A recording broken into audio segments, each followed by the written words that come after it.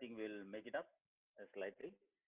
I welcome you all, and I will hand over to Dr. Indramani to welcome all of them for 2.0. I welcome all the friends, particularly Dr. Baruah, today's speaker. Baruah, great welcome.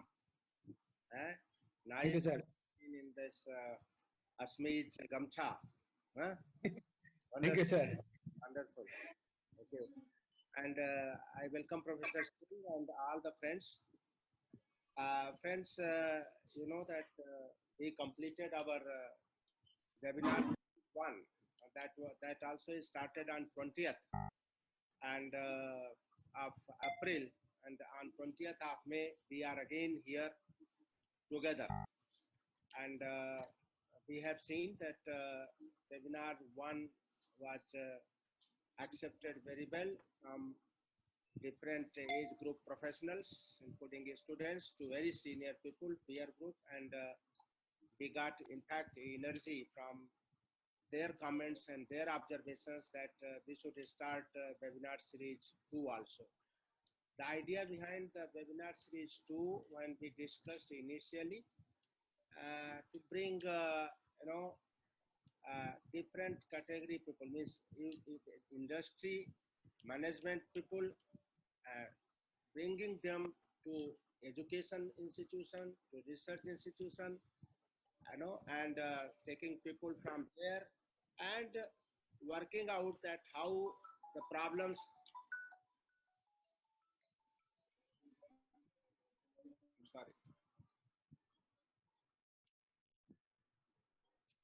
how we can take up the problems, and then idea was that this series will be finding out solution to existing problems, raising the level of people, their skill, their knowledge, and ultimately jointly, trying to lead to solution.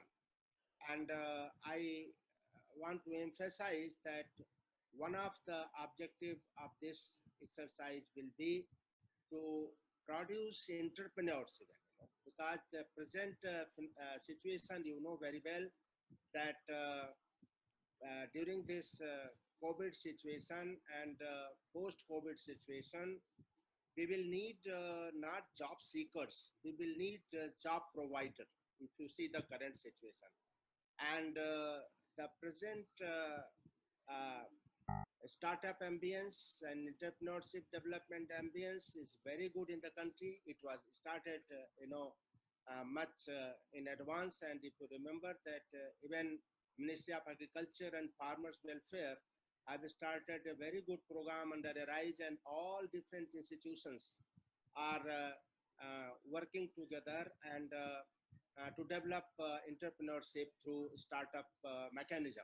So, and we are engaged in those activities, Dr. Syed, and we are finding that many of these startups who are trying to take up the project in agriculture side are lacking skill, commitment, and all kind of, the requirements which entrepreneurs should have. So probably this exercise, we will try to connect them also and see that how their skill also can be improved. And finally, this should lead to a solution mart which we have been talking. Friends, this is again, let me tell you, era of engineers and particularly bioengineers, because all the problems which civilization is facing today, there are 4 major types of problems. I have mentioned these earlier also, and those are related to food, related to energy, related to water, related to climate change, and now this kind of virus and other situations have been added.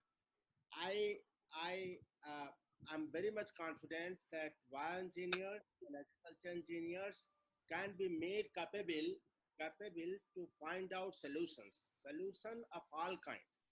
I will be very interesting story. Just I will tell that one project was given, under IIT Kanpur, and under that is hub and spoke mart, and 3 spokes. If I want to tell you, one is agriculture, that IARI, other is HBTI, and third one is BGI Lucknow. So see that medical people, craft people, and then this textile people all coming together under one umbrella of engineers and finding out the solution. We have been discussing during the preparation that we will be taking up, like this is a slogan nowadays, health for all. So health for all means health of soil, health of plant, health of animal, and coming to health of man. So how engineering is going to bring make intervention and bring solutions, that also we will see, and we have to raise our level, that in all these activities, in all these pursuits, we can participate. I'm having a lot of hope from this series of webinar, and frankly telling that we had basically some problem from last 2-3 days to start it, and I'm really uh, sorry that Syed, that certain things have been to convert into and to start it, there has been problem, but we will overcome. Let me tell you, there's another very good thing has come up. So people working in academia and people working in industry, they are in different ambience. And now with this webinar, we are trying to learn from one another how we can go for, because and what all you are facing, this is that inertia, is that kind of things. We work under one ecosystem, and the industry people work under another ecosystem. How we can learn from one ecosystem to other system. This webinar preparation, I'm telling you, not stop leave webinar series. I'm just telling you that the preparation level, we are learning a lot. So overall, this is going to develop skill of the agri engineering professionals in different arenas, and are very hopeful and very means what we can say sanguine to success of this webinar series.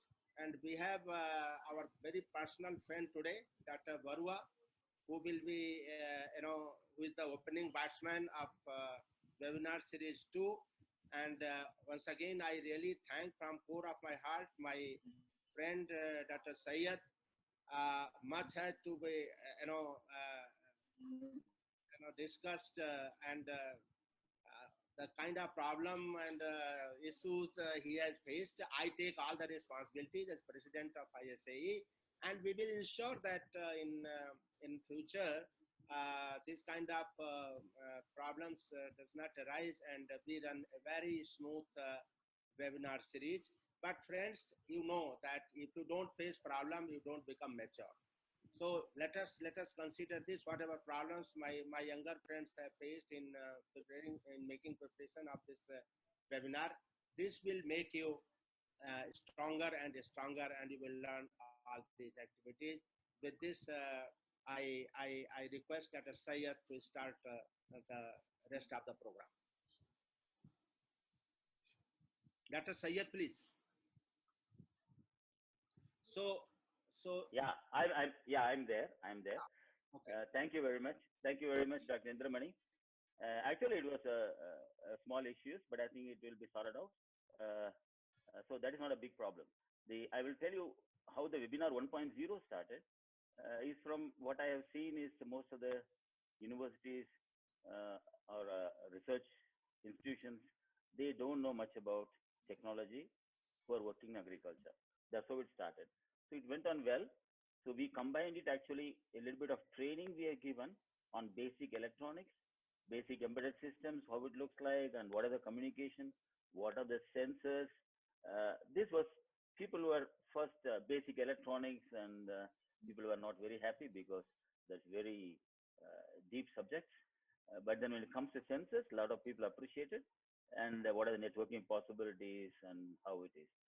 So people were asking me afterwards about how really we will learn all these things. So the problem started there is to conduct training in basic electronics and making everybody electronic engineers in one way. Another way is to see that work how it can be done when you distribute the work together. So the webinar 2 has a series of function now. Very simple is to keep the same motto of automation in agriculture. That is not changed.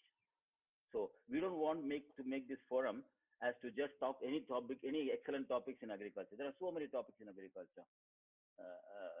Something like making a pond, well, also for irrigation in for example, in climate excellent agriculture, excellent topics we have. But we will limit to some involvement in technology in all this application, because that is the USP of this particular webinar we are conducting. So we have a team called TAG team, that is Technology Application Group. We are in the process of formation. We have a few members, couple of maybe 12 members we have now. We want to make it a large group, and this group will be responsible for finding solutions, technological solutions for them. So first we'll train this group, and they will in turn train the rest of the people. This is the idea. So we take a topic, for example, we give a speaker or whatever it is, a research work which is being done right now, or a work which is already in the project level, or probably we take a work, an idea only. Somebody comes with the idea, this idea is excellent, we want a technology in this to be involved. No problem. We give time for them to explain that ideas also, okay. But if you've done a project, your need of technology, we are first one, we take priority for you. So we will listen to you, and we'll try to find out a solution of technology problem faster for you. There are many components of technology, we try to help you out. So today is an exercise, we will see that also. So I would request all of you to cooperate, because technology is something area has been neglected in agriculture engineering till now. For example, everybody, thousands of people talk about drone, but actually no agriculture engineering work in drone has been done according to me. We'll come back to the next topic, I'll explain why. The fruitful thing, like the money we invest and how much returns the farmers are giving. Whereas we need some areas, we can use it, but the concentration has gone a difference. We'll come to the technology, how to use it. In many areas we are using. So I think the TAG group is one of the important things. What we think, that we listen to the people, research work what is done, we coordinate, find the problems, find a solution. Plus we have another wing which will train these people also. And plus one more thing I found is not only technology, we require other skills which are not with agriculture engineers to learn the technology or to come up. For example, presentation skills, some people don't have. We talked about some communication skills, maybe some small topics, interesting management. Nobody knows about management skills that much, because I know that, because now the agriculture is going to be open now. What announcement has come, the sector is going to be really a revolution in agriculture has come, especially when the whole market will change, multi system will change. When you have when of course I hope it will be done in the parliament, but the idea is very good. And one more thing, we have also spatial data available now for the private party. This will really open up a lot of work in technology for agriculture. Like every piece of land can be really found out, whether a particular project which government is doing for a development project of digging a well or something can be easily identified completely throughout the country. So I think with this, now I give the second part of this webinar 2, the objective. One I told already, second one for training and everything. I want to request Robesh Mighty to explain that, please. So good evening and good morning to all. So thanks, Dr. Indramani, Dr. Syed. So one of the things which Dr. Indramani said, it's the academia and the industry where there are different ecosystems, and this is the system which is bringing them together. So I am coming from the industry with about a total of 37 years of experience, postgraduates in mechanical engineering from Indian Institute of Science, with 20 years in agricultural equipment, design and development, and that has been my forte, and I'm continuing to be working on the same. So that's how I bring the industry from my side. So as already said, we have worked in 1.0 and we are going to 2.0, but this time the learning is not theoretical. It's more of getting engaged and it's the technical expert. So there's a lot of expertise available. There's a lot of work also going on. But ultimately, when we see the the technology is not coming, when automation technology is not coming in the actual world, and that problem has been recognized, and that's how this technical application group is and Dr. Syed already explained a lot of things about it. So training will remain as a part of it. So it's both a technical part of it. So during the whole process of going through the webinar, so ideally that webinar, I would say, like Dr. Indramani was saying, it would have been a workshop, trying to say that some expert is defining the work which is there, and where he is getting, sort of an obstacle over there, and what type of technology intervention he needs. He does not. That is the time in front of technology application group. They have the field of experts. They understand the problem. They define the solutions and make it to the commercialization level. However, this probably the pandemic or the nature has taught us different methods, and maybe that is a most efficient method, and we are doing this webinar 2.0. So in that, not only we'll be understanding the things from Dr. Baruah, who's there, and also we are trying to understand what are the different technology interventions are required. So it is learning by doing the actual working with it. So the help would come not only from the TAG, their expertise to bring this solution, but also I think if they don't have, we can always pull in the resources from or the expertise available globally, through the contact. And that brings a training to individuals as a TAG, but also to the other people. So during that process, we are also trying to identify the, what are the different expertise we have in a TAG. Of course, TAG is going to evolve, as we said that, and that is what we will utilize to understand the gaps and then try to see that that is imparted. So one more point, Dr. Syed said that it's the not only the technical part of the training, associated with the technology. It's also to be, there is a softer skill requirements. The young engineers who are doing a very good work, probably they're not able to express their work in a certain manner, which is drawing the attention of the senior fraternities or the financial institutions. So I think those softer skills need also to be identified, and we believe that through our own expertise in industry and of course the research senior people in research, we will be able to these skills are like something like presentation skills, your communication skills, or the project management or financial. So those are some of the things which we'll be looking at besides the technical training. What we also see is that, as Dr. Indramani said, I think nothing is today written in stone. The structure will be evolving. So as we do our first webinar, we probably will learn about it. And as we learn, we will probably stabilizing.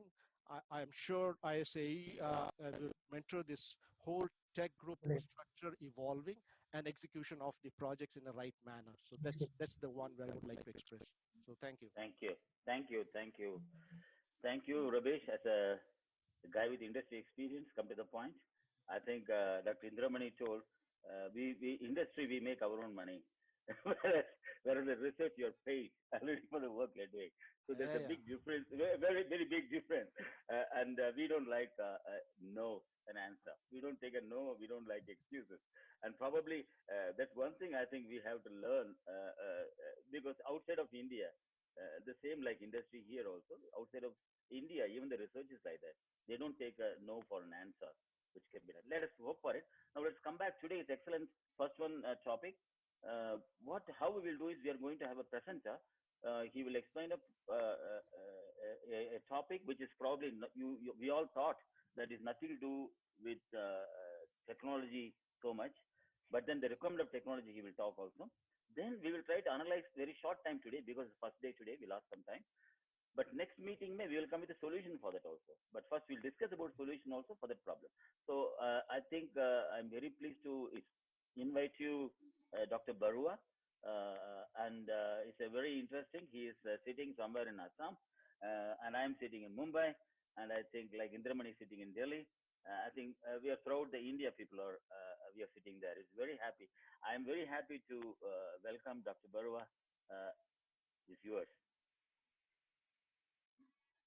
Thank you.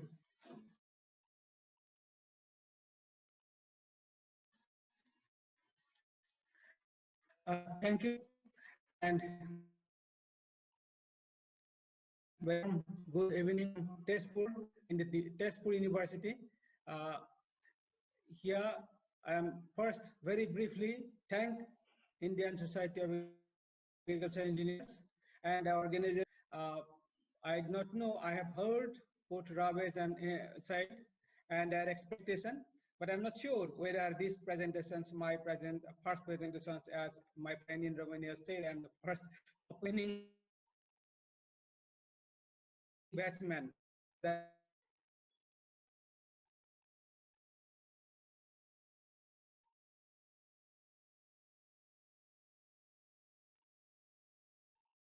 You're having you are having voice problem. I will Audio. zero. But audio is not working. Hello. Audio is okay. Close. Hello. Hello. Yeah, now I can Audio hear is you. going. Speak. You speak. Okay. Maybe Now, can we request all the panelists also to unmute their video? They'll get a better bandwidth, and then we can hear the speaker. If those who are not speaking can just unmute, mute their video also, please. Yeah, I think that would be better.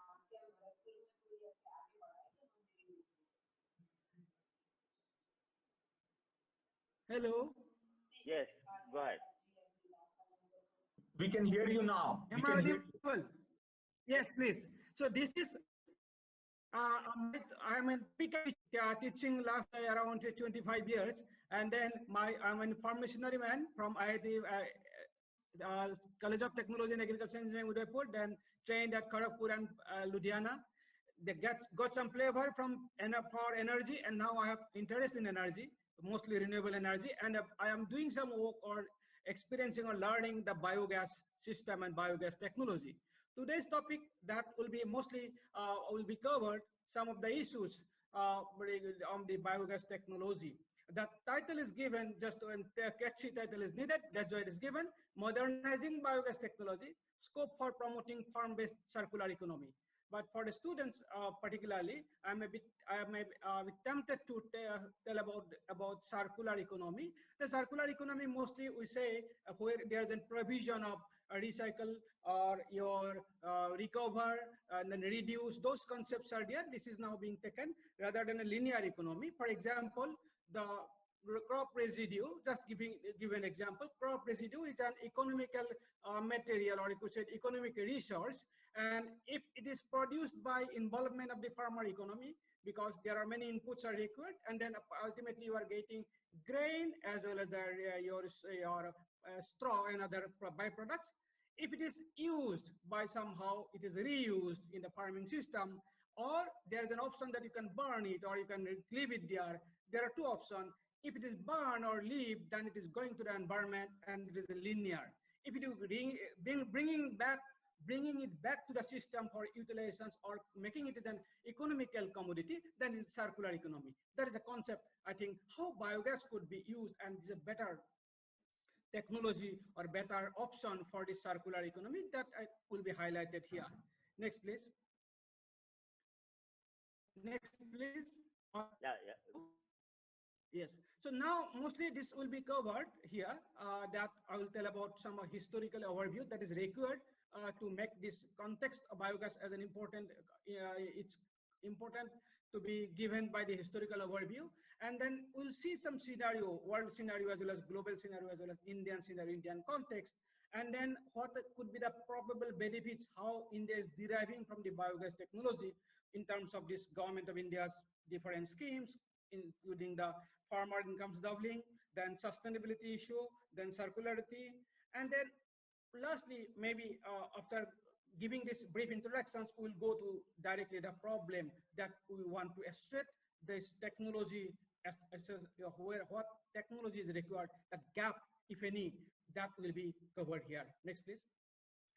If we see that historically, if you see that your different technology that we are getting, it says that this is, if I see the literature, this biogas the concept is not a new. It is recorded that even 10th century BC or even 16th century BC, it was used mostly in the Middle East for the purpose of even saying that heating water also.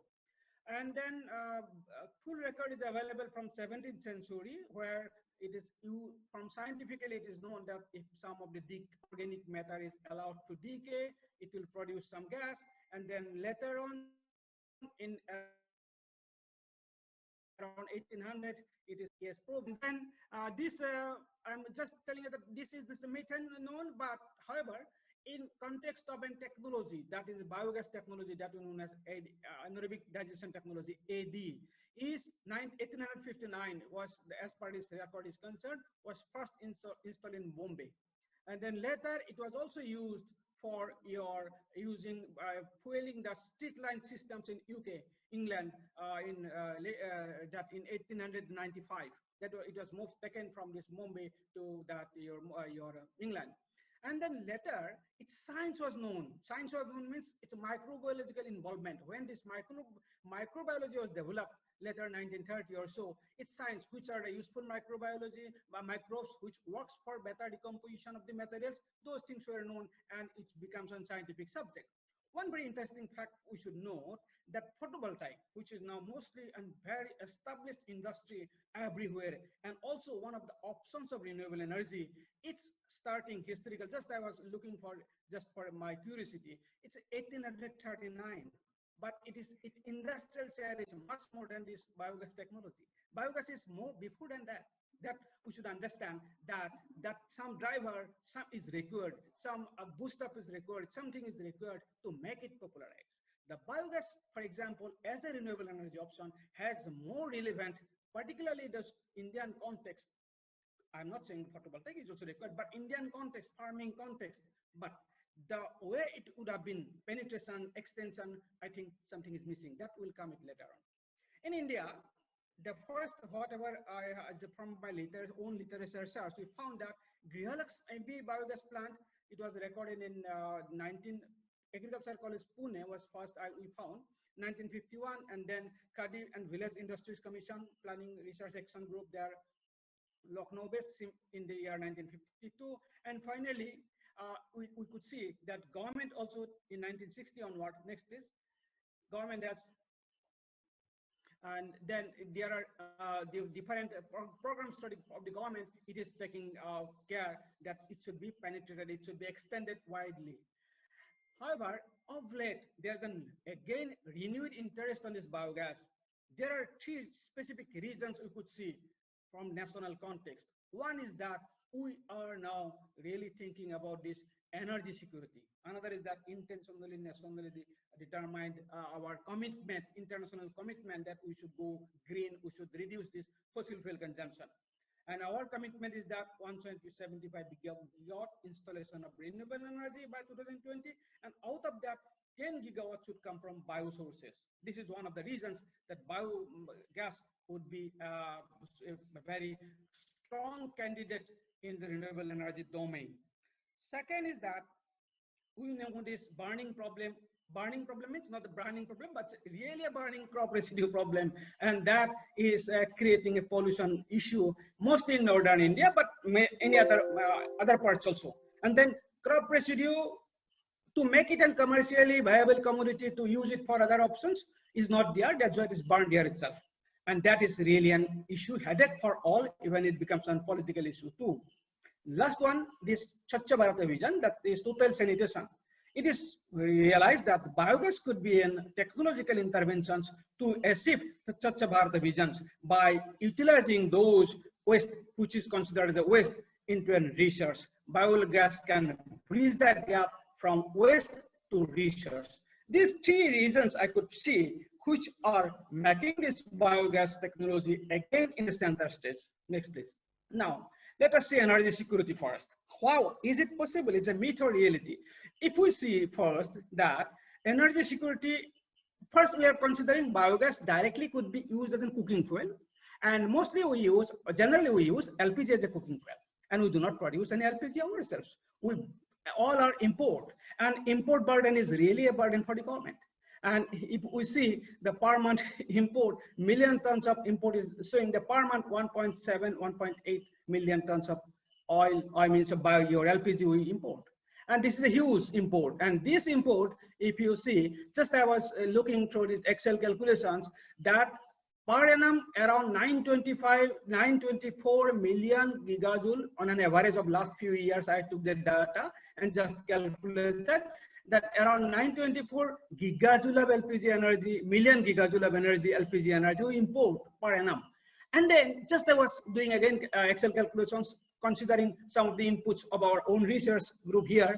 And if whatever the agro residue produced in India, if we can take the surplus amount, I will show you the surplus amount in later slides. If surplus amount is used and then convert with this technology into this fuel gas to just substitute this LPG, is it sufficient? The figure shows yes, it is. It means that the ambitious plan of the government of India or even ours to make this our country independent of this LPG import is possible. And then biogas could be an prospective candidate for this. That is, energy security issue really could be solved or can be addressed if we have a strong candidate technology, sound technology of AD technology or anaerobic digestion or biogas technology. Next, please. Now, let us see how it is benefited.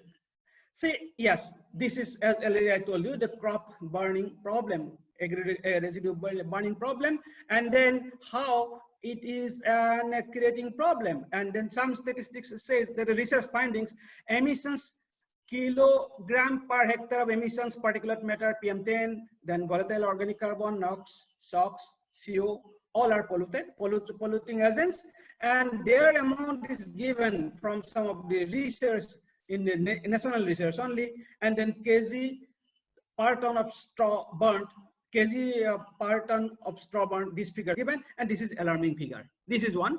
And now another your map showing the different regions of India, and then we have assessed the crop residue, total available crop residue. We have estimated from the crop production data available in the Ministry of Food and Agriculture, ISAE data, and then converted into residue by some factors, some research factors, and we found that around 600 million ton of crop residue is available. And even if we consider that 1/3 of it could be available as a surplus, because we could consider surplus is available, and then around 200 million ton will be available for energy purpose. Next, please. That means it is possible.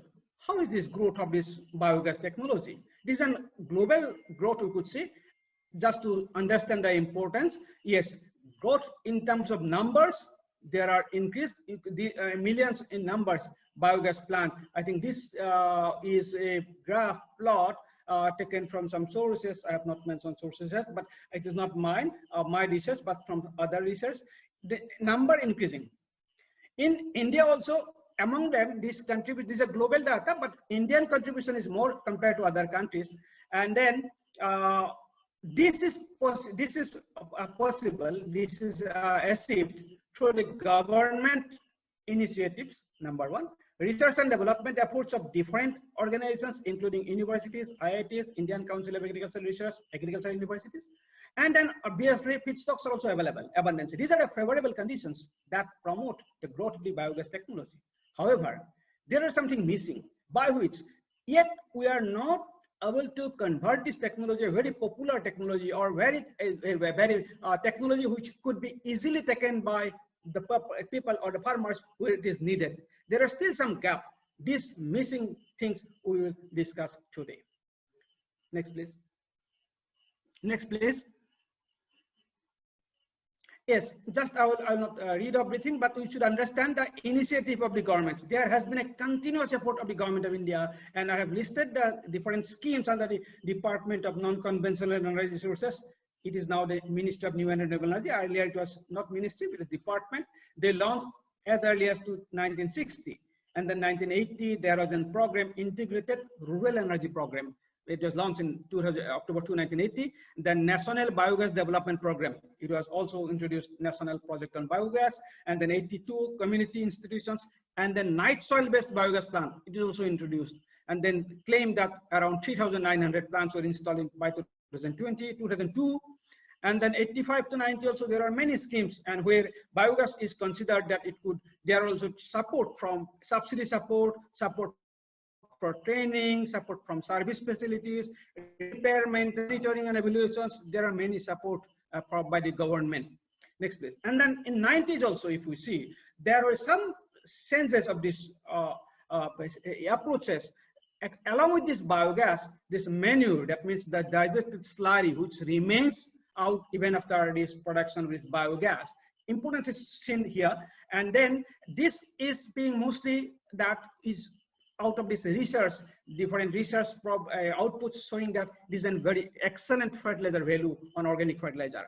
And then government schemes introduced that it is a manure management program, National Biogas and Manure Management Program. It was introduced in 2002. It continued even up to 12 5-year plan.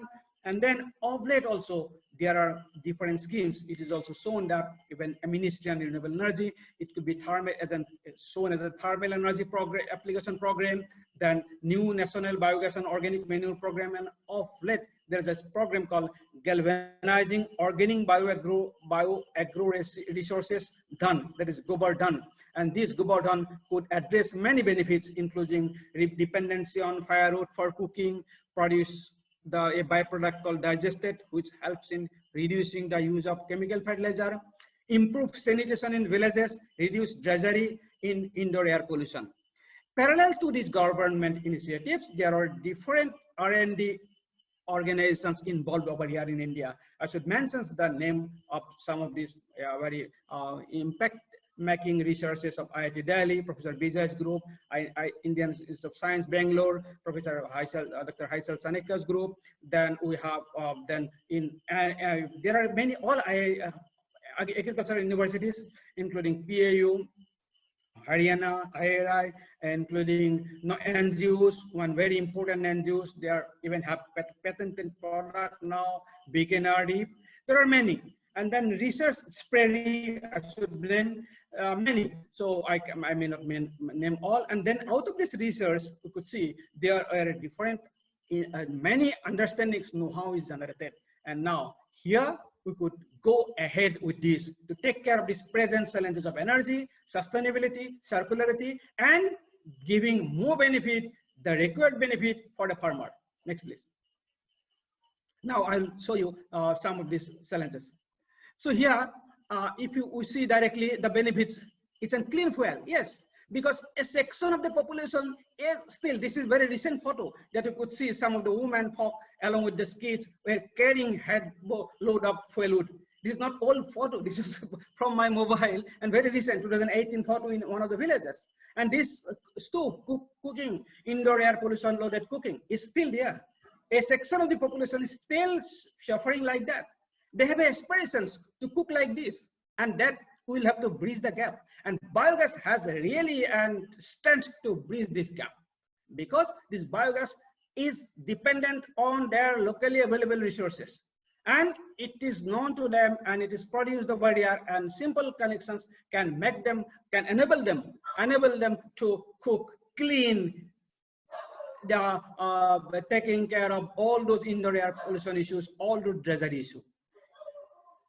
This is a bit science for these students. I understand all agriculture engineering students know it, but still just to help them, the biomass is used, and there is a conversion process, it's called anaerobic digestion, and that there is a required process conditions so that microbiology bacteria could work on it, eat upon it, and produce this gas. And their requirement is that they need typical thermal conditions, temperature conditions, typical chemical conditions, pH, and then typical activity inside the digester, and that their productions become optimum, and ultimately we get the product, main product as biogas.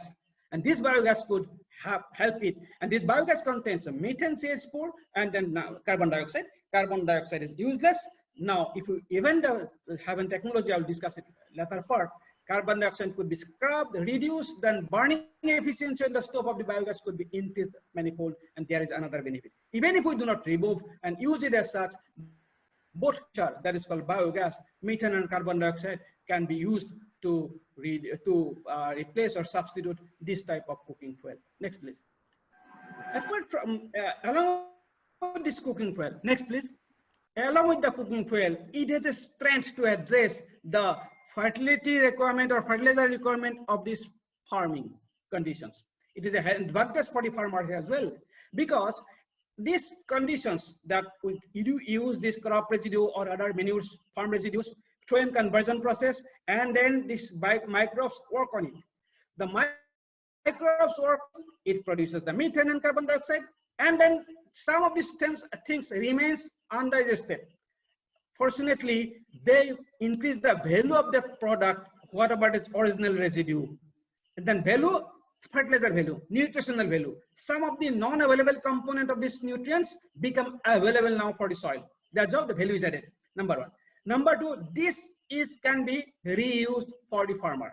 And this has been found that by using it, we can reduce the dependency on these chemical fertilizers. And then these organic fertilizers, you're increasing the quota is already a requirement for India, because if you see the fertilizer applications on Indian farming and productions, we need more fertilizers. So now having these options of an uniformly for the country, we can reduce the dependency on this chemical fertilizer, which is non-renewable again, and thereby getting the double benefit by a single stone. Thank you. Next, please. Next, please. Shall I go to the next thing?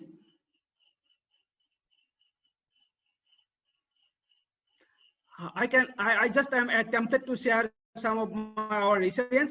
Here we could see that digested data says there are many research available, but this is a very recent research of one of my scholars, Dr. Sampriti Kataki. What was we tested this digested what remains. It is a solid component, it is a liquid component, and it is a neglected one.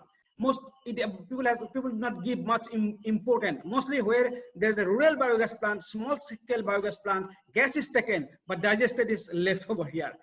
We found that this digested can give benefit to the farm, having it a different fertilizer suitability index. We seen different phases that and then we tested in crops. These are some test laboratory photographs I attempted to share with you.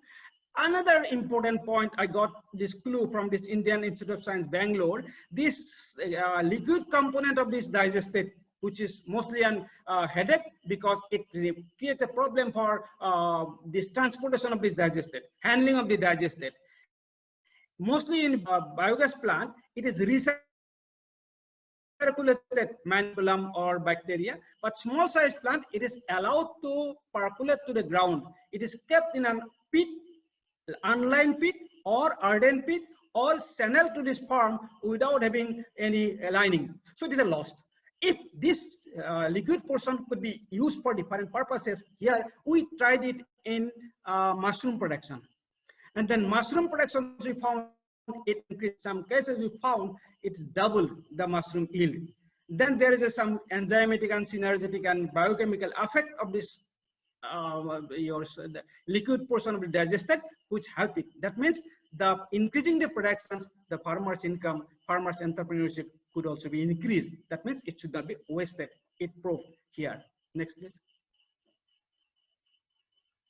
Next, please.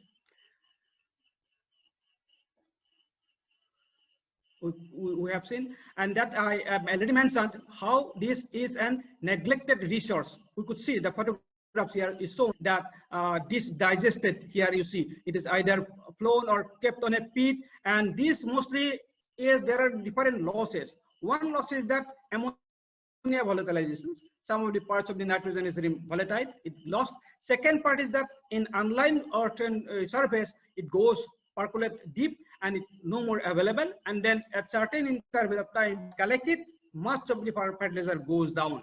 And we tested it, we invested, and we found that through systematic study, we see important resource. However, to make it available resource or useful resource and commercial commodity, there must be some technological interventions requirement.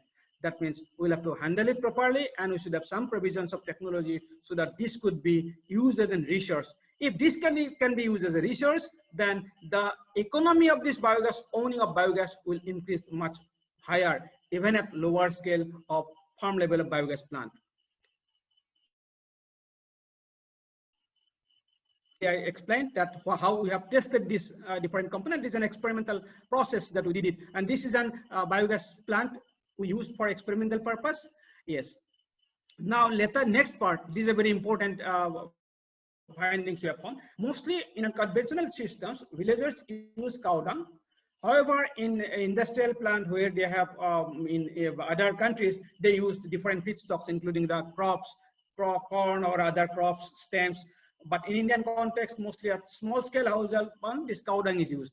But there are many residues, many your crop residues and other biomasses which could be favorably used for production of this biogas. But what are the challenges? Challenges is that this biogas, this microbes works on this biomasses if it happen typical conditions. The conditions are determined in terms of their physical conditions, rheological conditions, because flow and other parameters are involved, its chemical characteristics, its sizes, all those things are there. Now, the co-digestion with any of them, with the cow dung, we have proved that it is useful. Its biogas productivity, that is biomethane potential increased. But we will have to ensure that whatever the feedstocks fed to a typical biogas plant, it should have the quality feedstocks. Feedstock means raw material that we use, that biomass. And then a simple random mixing is not going to benefit. We need some of this technology first, then second, the quality assessment by some tools, maybe some interventions that my colleague Syed and has already mentioned, some interventions where you could ensure that yes, this is the appropriate consistency that is required for this biogas plant.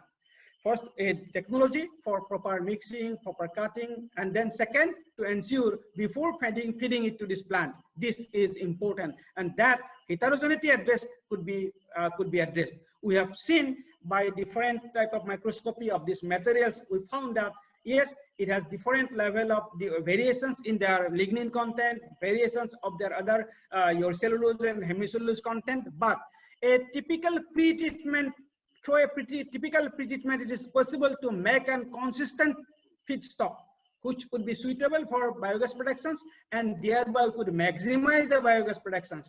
Maximizing the biogas productions, economy will be in favor of these users. It requires some technology interventions where desert quality could be ensured. It is being taken care of this feedstock. Next, please.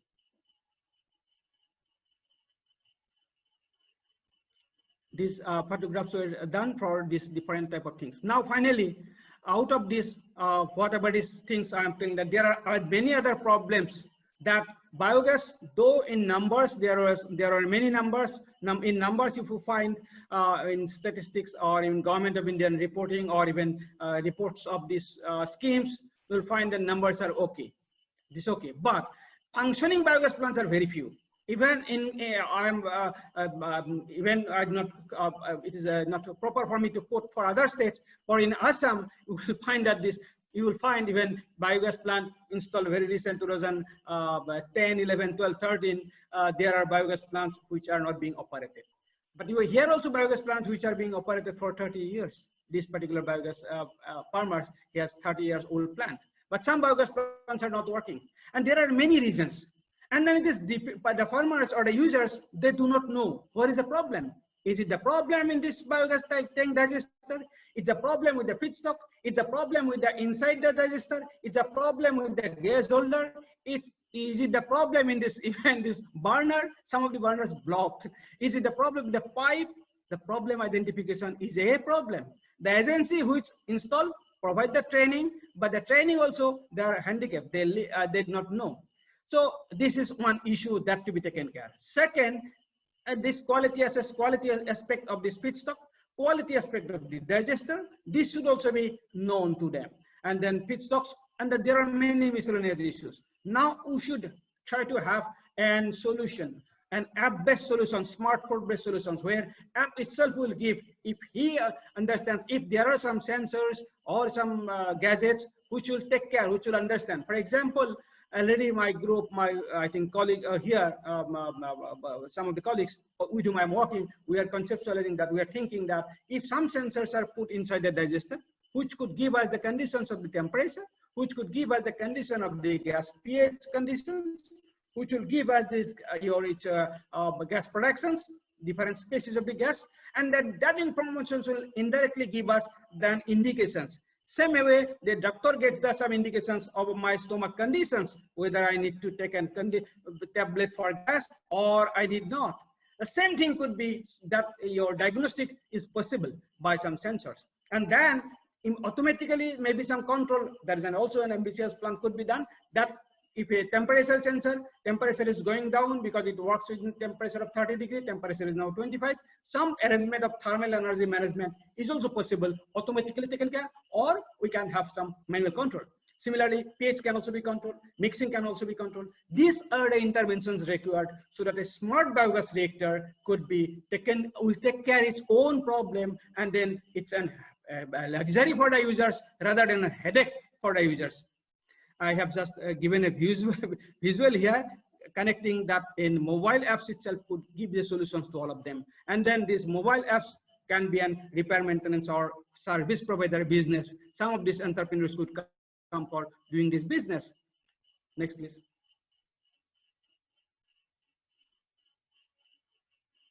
I'm really happy to introduce to my colleagues, Akshay and Abhishek. I have been visiting. This is an bio-CNG production plant in Punjab, near Chandigarh.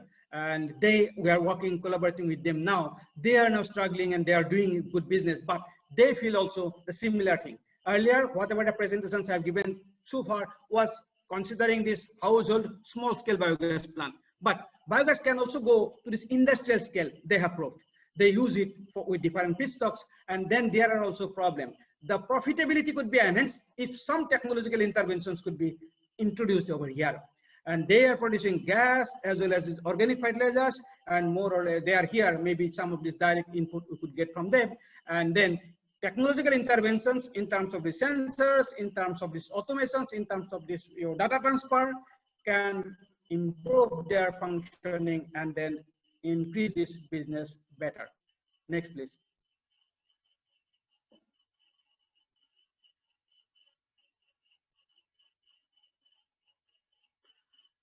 We could say that, just to conclude here, this residue which remains unutilized, which is the methane, because it is unutilized means after fulfilling the organic carbon requirement of the soil, whatever is left in the field, this is, even if it is not burned, it could create lots of problem of greenhouse gas emissions. Under the rainfall conditions, and when it goes anaerobic, then it will produce, and there is a lost methane, and this global warming potentials of methane is much higher than its carbon dioxide. So it is a very urgent issue to address it. And then we found that in India, around 200, I'm safely say that 200 million ton of this crop residue could be easily used out of the 686 million tons of the 28 states. We made an assessment survey all over this India through these different parameters available on these crop productions. And then bioenergy, finished. Last slide. Yeah, fine. Yeah, okay. It's going to be, I think, last slide. Next, please. Next, please. And this is concept I actually prepared to give, that multi-crop residue is an issue. We can take care of these different characteristics of different residues. There is an challenge now, but technological interventions can convert them challenge, and then that could be a resource. Multiple crop residue also address the issues of availability at different seasons. We can have the different one, we can take care of this issue. We have some pre-treatment technology, and then again quality ensuring technology, and then finally some of this technology intervene. I have shown, I don't know whether it is proper or not, some of the technology intervenes biogas plant, and finally all will be taken care by this your technology, what Syed and other groups members are telling now. And finally here also some ambitious plan of us that this biogas, if we need to a bottle transportable CNG, then carbon dioxide to be separated, and then fertilizer to be separated. So we'll have 3 products, and dry ice, carbon dioxide, the biofertilizers, and bio CNG. And if this goes with us, and another thing, although I mentioned the reactor itself, There are different reactors now coming at different level. Your plastic reactors, reinforced reactors. Yes, reactor design is also some gap is there. There is also possibility of some interventions, technological interventions. The smart reactor as good as a washing machine. Why I need to rely on all those problems by your masons, then difficulties. There are many practical or engineering difficulties of then good reactors. So maybe material science improvement and that our desired requirement could lead to an development of a good reactor as good as a washing machine, as good as our refrigerator. That could be possible. That's a dream over here. So with this, I thank you all. This is, I think, last slide. Please, next, please.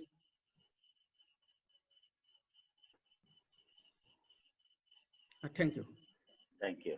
Thank you, Dr. Baruah. It was very interesting topic on biogas, which I am not very, I have not worked in biogas much, but I think where you can apply for technology, what you're saying makes some sense. Like you took us from a village to a big commercial production level, it needs technology. That's what we understand from your talk. Now, I will put on the floor for any question and answer anybody has. You can raise the hand because I cannot see all of the people on the screen. You can raise the hand. If you're, you can put on the, Dr. Naresh first raise the hand, I can see him. So can you ask the question, please?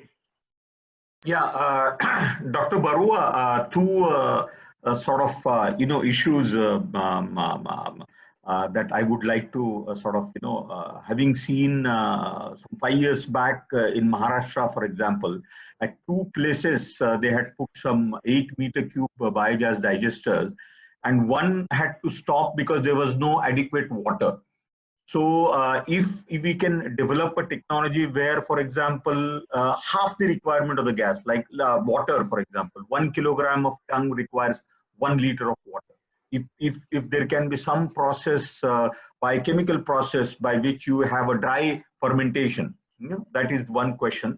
And second, biogas digester just completely failed because there was no adequate dung. So what the recommendation came was like, install a food processing or a fruit processing plant next to the biogas digester. So it becomes very, very, suggestions or recommendations from the committees that, you have a biogas digester, now you bring a fruit processing or food processing plant.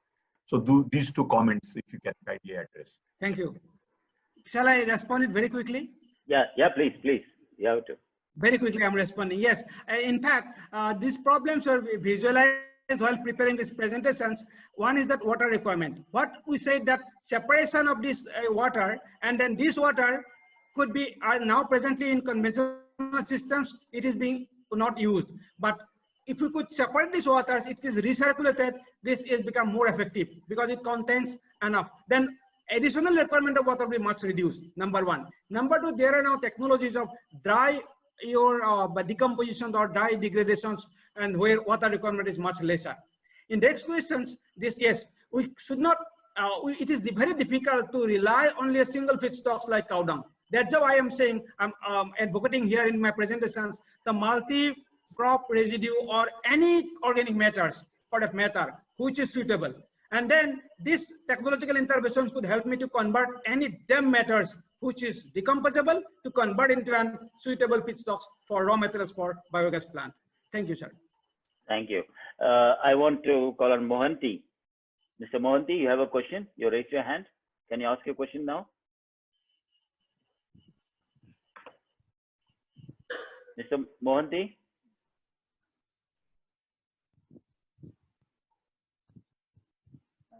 Setu, can you enable other 3 people also?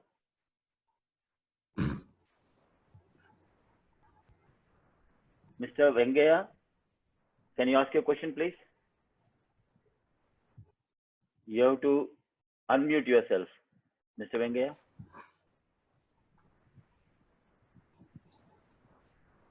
Mr. Mukesh Kumar, you can ask your question. You can unmute yourself. Naresh Prasad Singh, you can unmute yourself, ask your question. Any of the 4? If you can hear me, you can unmute. All of you allowed to talk. Eji Baba. Ajay. On. Abba. Hello, sir. Who is I that? am audible. Kushwaha, sir. Who is that, please? Hello. Hello. Speak. Mukesh Kumar. I am audible. One person. Mukesh. Sir, First speak, Mukesh. Others don't sir. speak. Mukesh, you speak first. Mukesh first. Yes, sir. Thank you, sir. I am about biogas production in home level for how much price and first time and place required for first time allotted biogas production at home level, sir.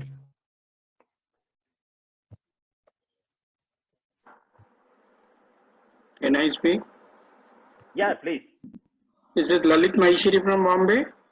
Bharat Kisan Sangh had done at Rajkot bottling plant for biogas, and even Kanpur Gausala tried bottling the biogas to supply across. So somebody should be able to share all the information across happening in the country.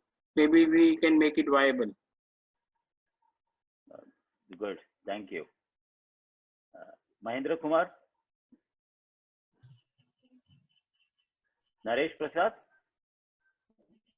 Okay. Now I have. Okay. Anybody? Naresh Prasad, you want to speak?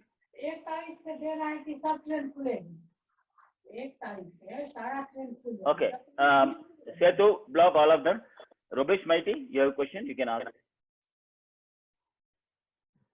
So, Dr. Baruah, you said that some of the places the plants are not working. So it's purely the technology or the commercial viability. So question is not about asking that question. Question is, what is, can you give some picture about the finances and commercial viability very briefly, you know, how the input costs are and how it is charged? Yeah. Those your failure cases I am quoting, I mean mentioning about this rural the plants which were installed under the schemes, different schemes of the rural development, different schemes of the government of India's forest department schemes or government of India schemes. And now here around 2 meter cube plant costing around 30,000, and then there are provision of subsidy, there are provisions of subsidies for material subsidy and these things. I think eco-financial is one issue. If it is given by that your government sides, then there is no issue, they could do it, and even they need it. But here, after providing this financial support, then also it is failed. The failures are from our study, I have at least surveyed around 60 plants.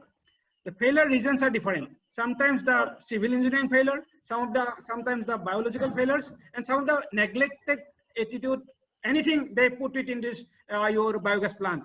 And then understanding well that this is a biological system. So these are different type of failures. Yes. As far as the financial viability is concerned, my friends Akshay and Abhishek is there. They could quote even the colleague saying about this Gujarat case. Yes, financially it is much viable. There are provisions of subsidies also under MNRE also. If we compare the unsubsidized LPG, and then we consider other cases of remoteness also, it's obviously viable. And then Akshay and Abhishek, their source facility and then Biocity that plant in Panchkula has proved. I have even seen their plant. It is much viable. Abhishek is here. I think I request Abhishek to just answer these questions. It will be better from to Abhishek. No, I think we should because questions are time is very short. I think we'll have it for the next session. We have the energy. Thank you. They can ask the question. Thank you. I think I would next. We have one more. Yeah, 1 second. Indramani wants to speak something, please, Dr. Indramani. Dr. Baruah. Dr. Baruah. Yes, please. The aim of this seminar is to find out technological gaps, because in one of the slides you mentioned. Sorry, sound is not coming. Not coming. Okay, I'll. No, it's coming. Many we are able to hear you. I am able to hear you well. Okay. My submission is that objective of this webinar is to find out. Audible. It's not audible. What you said. Okay. We can hear Dr. Indramani very well. Okay, I think we'll stop there. I think I understood Dr. Indramani. I will come back to that topic from Baruah when he can speak. So he mentioned about gaps, and that gap should come out in this webinar, that what should be done to make this viable and what we should do to make it to spread. So these are two things which we wanted. Okay. We'll come back to that. When another discussion is there, that time we'll come back again to him. Baruah will come back again. Now, very short, I will, because I want to show the flow of the whole thing, the webinar. Today we are running short, but then we'll go another 10 minutes more afterwards. Please forgive me today. But then still we are running short. So I want to show how the flow will be there for the next webinars also. Okay. So we'll have one session, short session called Know the Team. Because here we have opportunity. For example, today people know about Baruah is working. Others we don't know. Everybody cannot be seen. So we taught it short. So 2 to 3 minutes. Another 3 persons here. I want them to introduce themselves, what they're doing. Time is given is 2 minutes to 3 minutes. Okay. I think Murthy, Dr. Murthy. Dr. Murthy. Yes, I'm here. Yeah. So, you can put your, good evening, everyone. And my name is Ganti Murthy. I'm a professor here at IIT Indore.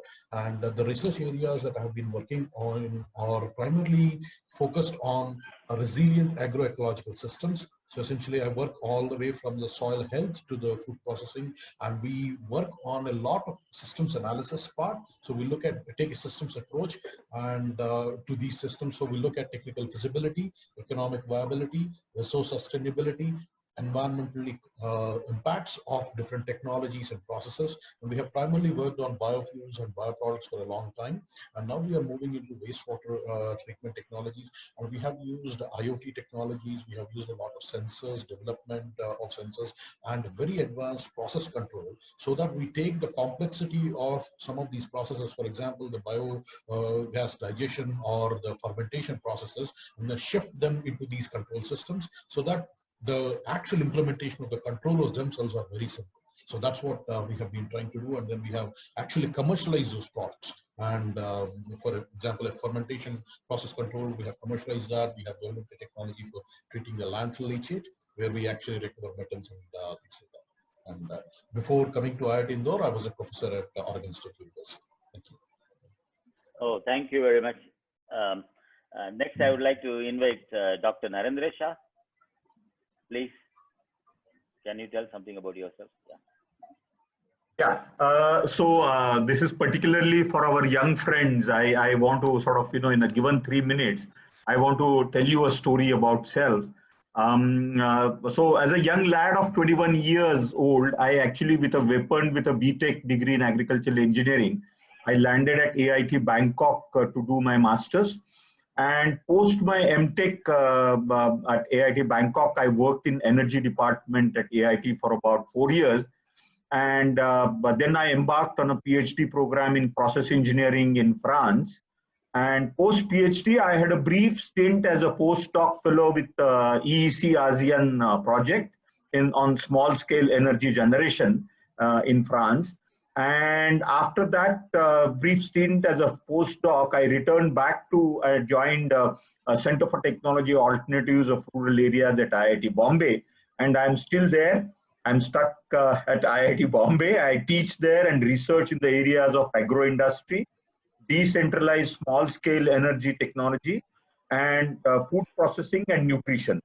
If time allows, I will try to prepare some talk as indicated by Dr. Syed on how sort of, small-scale energy, for example, how we can use it beneficially in value addition in food and nutrition. And currently, actually, I am posted in AIT Bangkok as a visiting professor here. Thank you. I hope I finished my story in 3 minutes.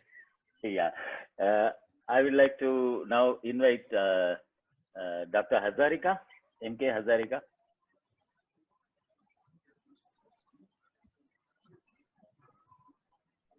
Dr. Hazarika, please. Good evening to all. So I am Kumar Hazarika, professor and former head from the Department of Food Engineering and Technology, Tezpur University, presently heading the Center of Innovation, Incubation and Entrepreneurship. and also jointly coordinating the Technology Enabling Center of the university. Of course, I started my career in Department of Agricultural Engineering to begin with at Neris, Karnataka, followed by a Department of Agricultural Engineering at Assam University, Silchar. Of course, actually as an engineer, actually I find myself to be more of a what we can call as an integrator. Actually, some of my activities are jointly conducted with people from computer science or electronics or mechanical engineering or molecular biology. So at my personal level, actually, I am working on post-harvest handling of rice or food grains and means fruit and vegetable of this region. And of course, to join this PAZ, actually, I was quite, it is a coincidence for me. Actually, I have been discussing this thing actually at our department because my affiliation is for food engineering department, and where the nutrition concept is quite talked about. But actually, what is coming up late is actually sustainable nutrition. Means actually where we should talk about means the nexus of food, energy, water, and overall sustainability. So actually that way, when actually I got to know about this initiative, so I am to be very interested for this one. And of course, overall goal actually what I think that actually we should work for a larger goal like the food solution for the global population that may be coming in by 2050. Also, we can have a target. But actually, at the same time, actually, I was just seeing for agricultural engineering or in general for any classical engineering, that engineering knowledge system that actually would be, that is what is called a system approach that is being employed by this data science, where actually they see as a cause and effect in the form of more of a black box.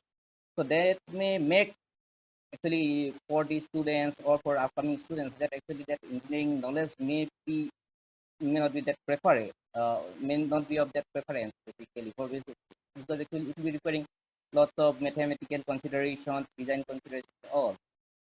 However, actually, if you consider this innovative prospect, actually, the understanding the engineering units as smaller units will be adding to the innovation for future technologies.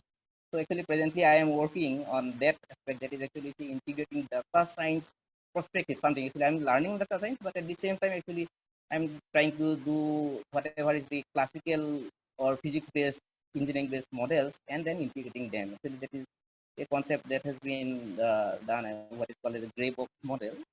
And of course, in general, actually, I find myself associated to basically competency-based design of content and delivery of engineering and vocational education. And of course, I look forward for this series for effective deliberation, and where actually we can fulfill the concern of the masses. And of course, here actually what another aspect in respect to actually agriculture engineering, I should say that actually we have it as an advantage or as a challenge as well, that actually one of our stakeholders is always a farmer, actually who do not like to take this farming practice as an enterprise. So therefore, actually much of our innovation is motivated by sometimes these government policies. So therefore, actually we are not sure whether actually our innovation finally actually yields the benefit or means overall goal, meets the overall goal. And for our locational advantage, we have found that actually this one of the enterprises which work on in this line is basically tea industries. So probably that can be a good case study where actually we can say that actually agricultural engineering can give them a wholesome solution to them, and probably that can be beginning point. Of course, till that actually there has been some limitation that actually how they are opening up to us and all. But actually now we are at this university, we are starting that whether we can just go along with them and find some solutions, and that will be model for overall agricultural engineering based enterprise. That's right. Thank you. Thank you. Thank you, Dr. Azarika. I think next time, this is the first time we are trying this. Next time, I think I would like the know the team people will tell about skill sets, what they have probably. Today we are running short of time. What skills they have, so others will know. For example, I know one of the persons knows C very well in the team of 3 out of the 3. C is excellent, he knows. So I think when you make the tag team, I think he can probably guide and mentor the people in that particular technical skills, because some people have technical skills in different areas. So I think next time we'll do that. But right now I'll show you another part for a few minutes only short. What is exactly the idea of this? Actually today we are I'm going to take only 3 minutes on this, but it's going to be half an hour from the next one, 20 minutes, 25 minutes. I'm going to show after this presenter what the tag is going to discuss about it. Can you please put a slide, please?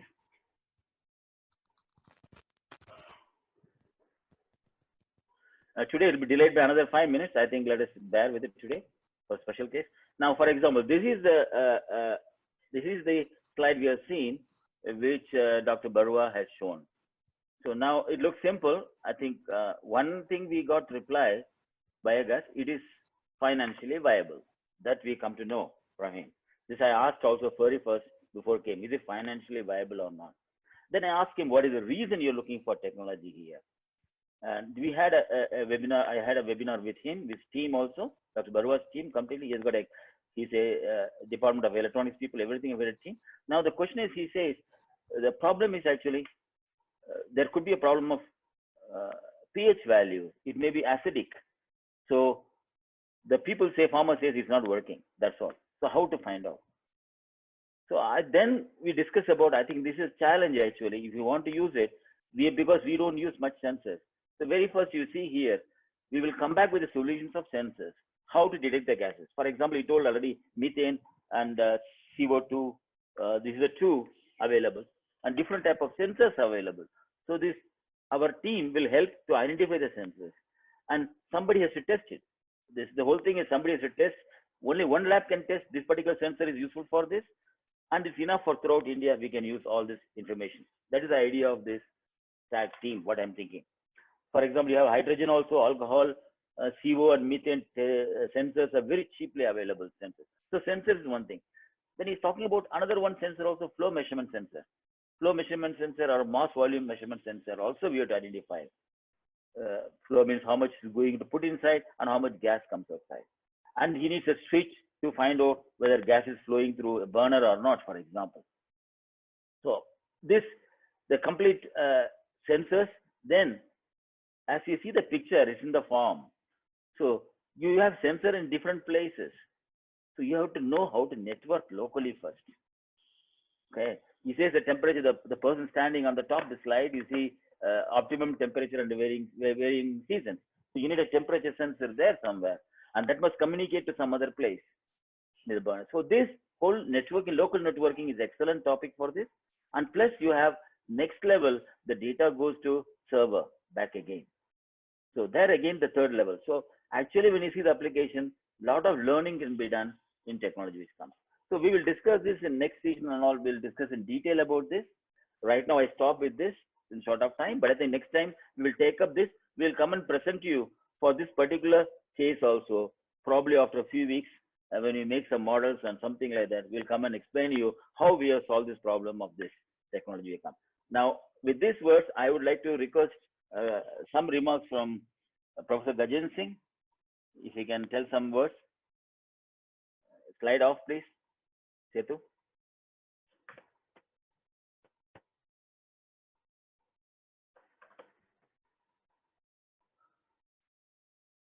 Professor Gajen Singh.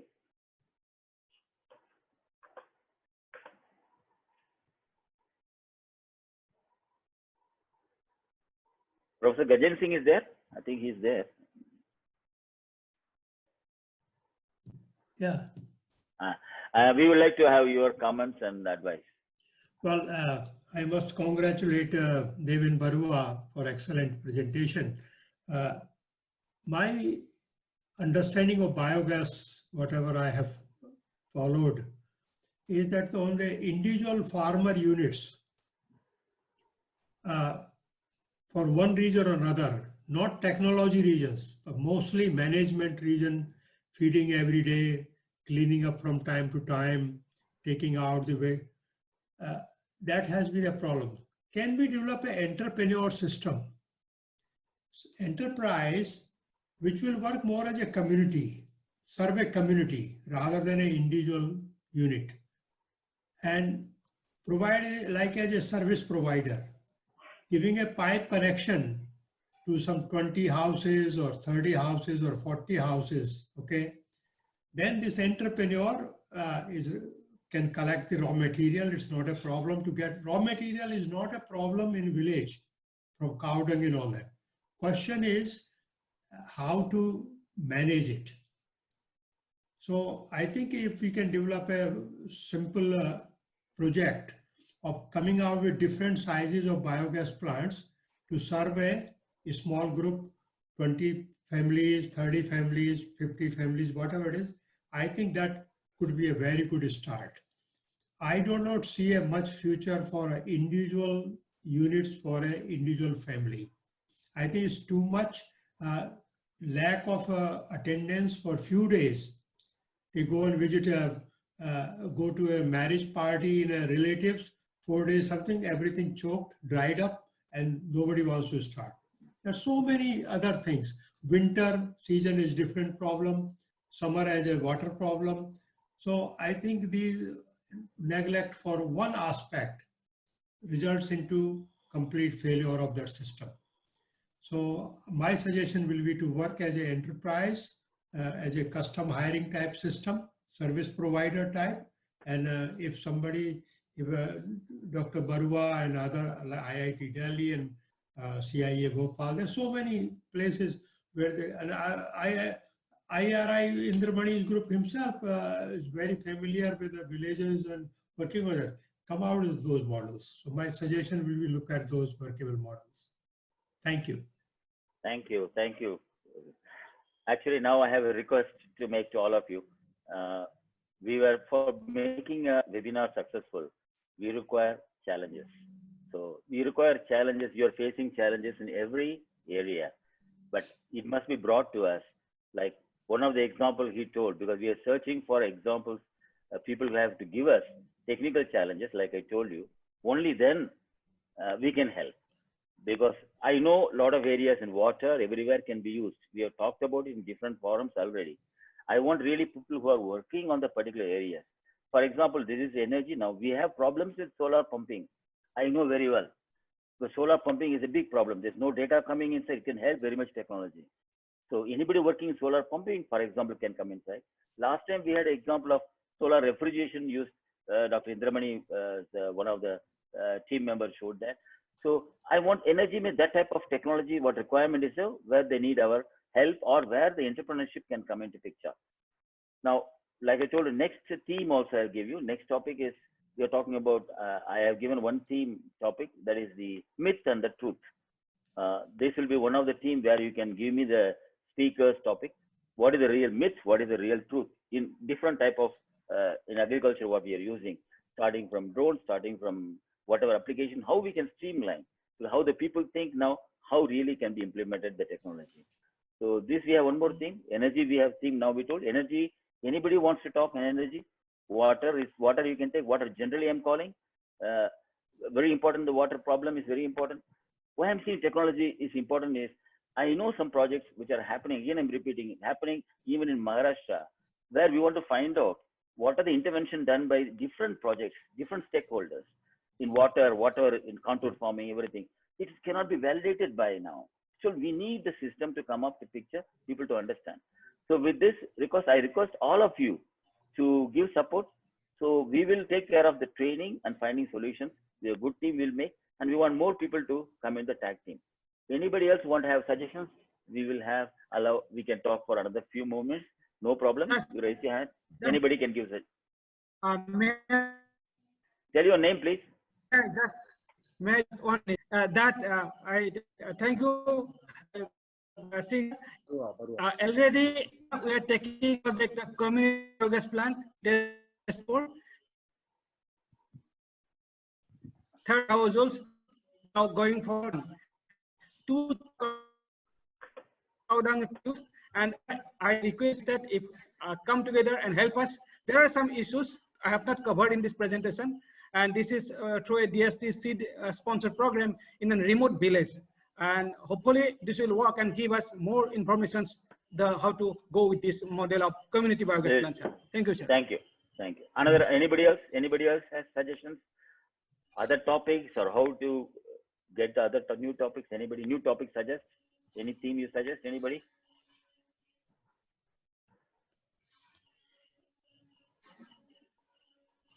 Excuse me, sir. Yeah, please go ahead. Please go ahead.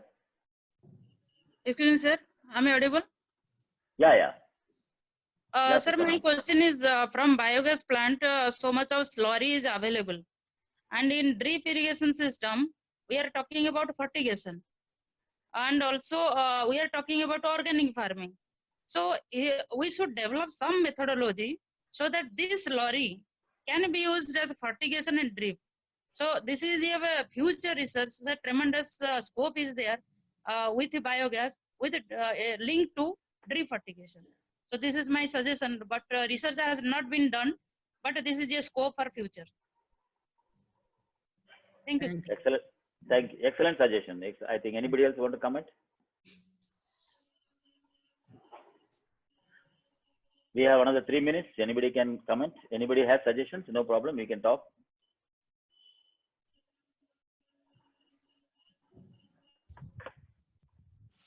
So I tend, Rubesh here, I tend to agree with Dr. Gajendra, that, so of course this group is trying to find a technology solution. So even if we provide, the whole system will not probably be successful there ultimately, because there are other elements. So I think this problem needs to be defined, called as an efficiency. And today it is an efficient overall modular efficient. And then we say when we put technology, so today it is running at 20%.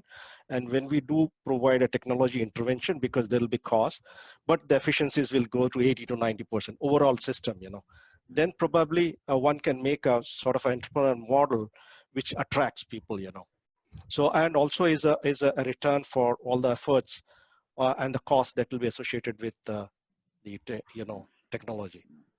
Okay. Thank you, Rubesh. Thank you, Rubesh. Can I come in? This is Naren Shah here. Yeah, please. Yeah. So, like, the Ministry of Petroleum had come out with a scheme called Scheme Ujjwala, for example, by which, it had good and bad points. Like, it did sort of give the subsidized LPG cylinders even in forests, for example. So, see, the flame that comes out of the biogas, which is as good or even as better as the LPG flame. So if for example, as a part of, some 10% of the scheme Ujjwala can be diverted to biogas, I think it could make much more impact in terms of, increasing its utilization in the village areas. So somebody will have to sort of make this as, entrepreneur, or somebody will have to take up and say that it works as good as LPGs. So let the 10% of the users which are sort of target beneficiaries of Ujjwala scheme, let them use the biogas, and mostly the rural areas. Thank you. Dr. Indramani? I just wanted to add that this is really a very important area still. And what Professor Singh said, that rather than at individual level, we should go at, a decentralized but connected one. Farm where we can provide energy solution to, let's say, a village, a complete village, we can provide energy solution. The second thing I wanted to add, that is byproduct, this biogas slurry has a lot of importance, which my colleague told, and the research has been done on application part. Apart from increasing nutrient of the soil, it increases water holding capacity, and if you apply biogas slurry, you can reduce one irrigation, at least in major crop like wheat and others. You can decrease one irrigation, reduce one irrigation. So that will be other. So that byproduct has not been basically used or popularized to the extent it should be done. So these are the gaps which we will enlist, that with respect to biogas, this slurry utilization in fertigation, particularly how it can be used in fertigation. Then what should be the commercial viable, proportion of biogas production. Professor Singh knows that we got a very big project. There was some problem. Otherwise, we had a, to Japanese support. We had a proposal. It was approved, but finally it could not basically materialize. Whole area, we had a plan to find out energy solution. So saying the energy crisis, biogas stands a very good, it has to play a very good role, but all the technological hiccups and commercial and your business model, that all needs to be developed to make biogas a very important energy source. With this, I thank Dr. Baruah for a very wonderful talk. And I'm really very happy, as Dr. Syed mentioned in the beginning, that Northeast, West, North and South, and whole India is together. Plus US and Bangkok. And Bangkok. I'm in New York. And I'm very far away. So this is what is another purpose of connecting people.